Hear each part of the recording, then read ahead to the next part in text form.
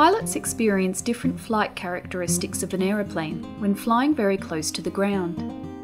For example, during the landing phase, a cushioning-like effect makes the aeroplane feel like it wants to float above the ground. This is known as the ground effect, and this is how it works. An aeroplane in normal flight, high above the ground, is subject to an undesirable force called induced drag. This force is the byproduct of lift production and is caused by the airflow below the wings spilling around the wingtips above the wings and creating a large twisting vortex. The twisting vortex causes a downwards deflection of the relative airflow. Consequently, the lift vector tilts backwards and extra drag is created. When an aeroplane is flying closer to the ground, the downwash is restricted, so the formation of the wingtip vortices is also restricted. In ground effect, the lift vector is not tilted back as much, so total drag is less. This means that less thrust is required to maintain the same airspeed.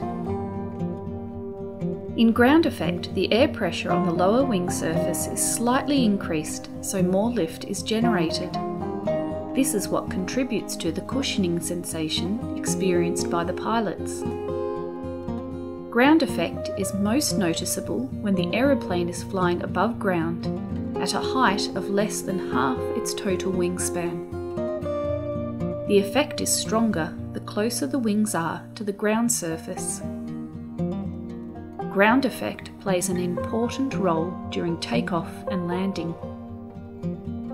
During takeoff, as the aeroplane climbs out of the ground effect, the wing's ability to generate lift decreases and induced drag increases, which results in reduced climb performance.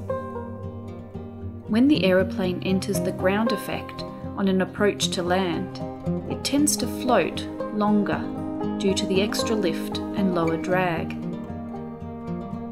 Ground effect may also decrease the stalling angle of attack, cause the airspeed indicator to read low, and change the stability characteristics of the aeroplane when flying closer to the ground surface.